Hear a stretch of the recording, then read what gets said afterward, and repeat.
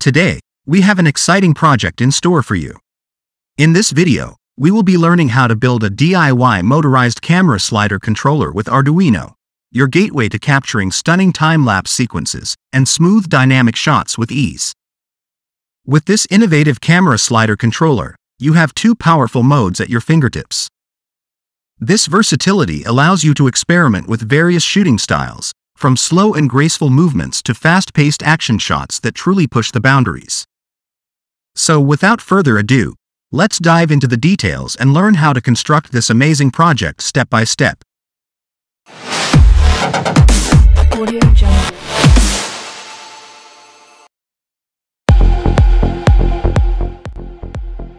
Are you a photography enthusiast looking to take your shots to the next level? Introducing the DIY motorized camera slider controller with Arduino, your gateway to capturing stunning time-lapse sequences and smooth, dynamic shots with ease. With this innovative camera slider controller, you have two powerful modes at your fingertips. The first mode is RPM mode, where you can finely tune the speed of your camera slider from a gentle 1 RPM to an incredible 500 RPM. This versatility allows you to experiment with various shooting styles, from slow and graceful movements to fast-paced action shots that truly push the boundaries. Imagine capturing the mesmerizing flow of a starry night sky, the bustling city life, or the serene beauty of nature in exquisite detail, all achievable with the RPM mode of your camera slider controller. But that's not all. The second mode is the timer mode, a true gem for creating breathtaking time-lapse sequences. The timer mode provides you with an array of time settings, enabling you to set up and capture captivating time lapses effortlessly. But wait, there's more. To enhance your shooting experience, the DIY motorized camera slider controller is equipped with a clear and informative 16:2 LCD display. This display keeps you informed about all the essential settings, status updates, and functions of your camera slider. In this video, I am not demonstrating how to build a slider. Instead, I'll be sharing with you how to create your own camera slider control system. However, in the upcoming days, we plan to develop a full version of a motorized camera slider. Now, let's take a look at the hardware setup for this project. The core component driving this project is an Arduino board. More specifically, I'm utilizing an Arduino Nano, though an Arduino Uno can be an alternative option if desired. To control the stepper motor, I've implemented the A4988 stepper driver module, ensuring it's equipped with an appropriate heatsink to regulate its temperature effectively.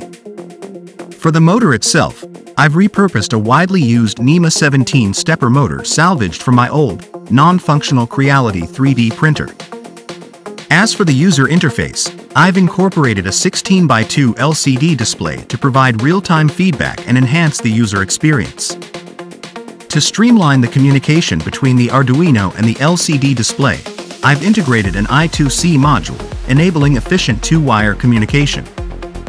This setup not only simplifies the wiring process but also optimizes data transfer, allowing for a smooth and responsive user interface. To ensure precise and reliable movement, the camera slider controller relies on two limit switches. However, to accommodate my preferences and streamline the design, I've decided to replace these limit switches with a toggle switch, which features the same terminal pins. This choice maintains the functionality of the slider controller while simplifying the assembly process. For the final setup, all the electronic components are placed on a PCB, printed circuit board. Additionally, I've included an optional buzzer, which serves to indicate button presses and stepper motor drive time. To protect and make the setup portable, I've placed all the electronics components inside a plastic enclosure, making it easy to carry anywhere.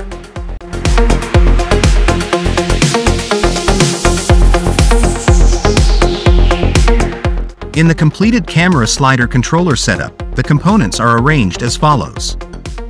Firstly, there are 230-volt input ports that feature a power on/off switch and a protection fuse. These input ports are essential for providing power to the controller and ensuring safety during operation. Next, there is a toggle switch that serves a dual purpose.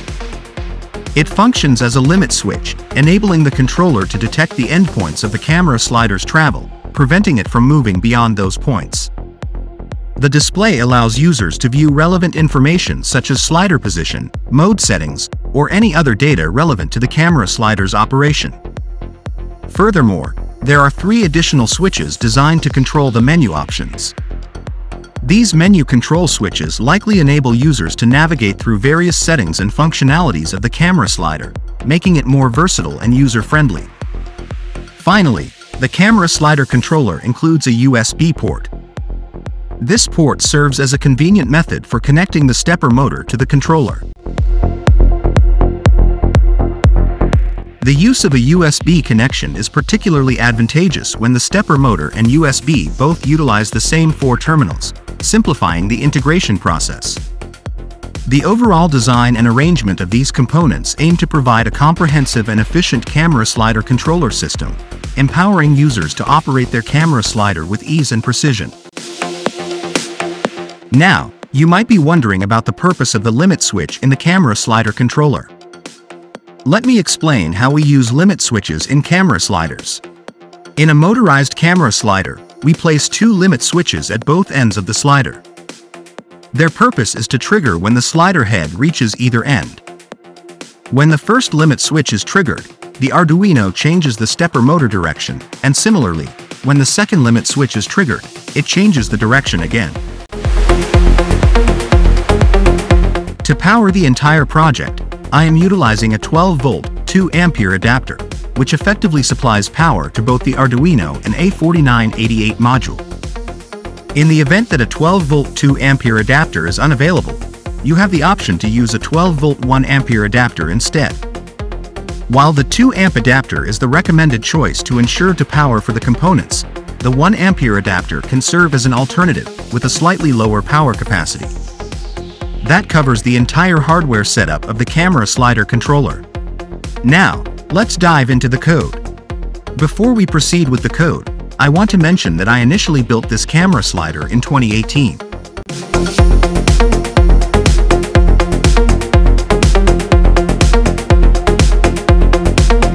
It followed the same concept, but back then, I used PVC pipes for the physical slider. The video I made at that time didn't thoroughly explain the process. It was mainly a visual demonstration. Moreover, the code I used in 2018 not originally mine. I found it on Andrew Jones' YouTube channel.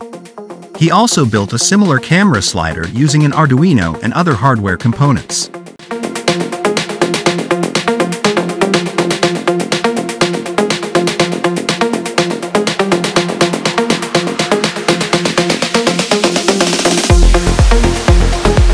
Unfortunately, his video is no longer available, and the code he provided has expired.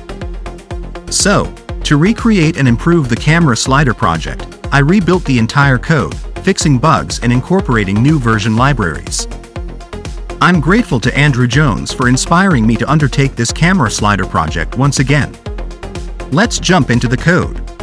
Here's the completed new camera slider source code that I spent a long time perfecting myself. You must install the required libraries and add the correct I2C address for your I2C module. Once you have done that, simply upload the code to the Arduino. Finally, to test the camera slider controller in action, first I connected the AC 230 volts and then connected the stepper motor to the slider controller using the USB cable. After powering on the slider controller, the display showed 2 awesome menus: RPM mode and time mode. I entered the RPM mode first. RPM mode displays 3 options: start, back, and RPM count. It was initially set at 20% RPM. When I pressed the start button, the stepper motor started running at the set RPM speed. I slowly increased the RPM, and the maximum speed was 400 reach, which is the maximum speed for running the stepper motor.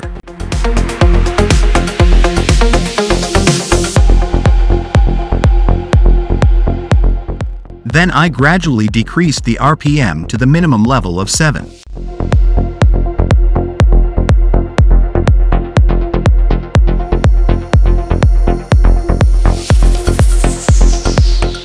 This is the first feature of RPM mode. To change the stepper motor's direction, I use the toggle switch. The toggle switch responds to the limit switches, which are applied to the camera slider in reality. Now let's move on to the second option, time mode. Time mode has two options: start and timer set. I initially set the timer for 2 minutes, but you can change the time duration as per your preference. Once the timer was set, I selected start. Depending on the selected option, right to left or left to right, the stepper motor quickly reacted and moved the camera slider to the specified position. When the slider reached the right side position, it triggered the right side limit switch, and then it slowly started moving towards the left side. The same applies when moving from left to right.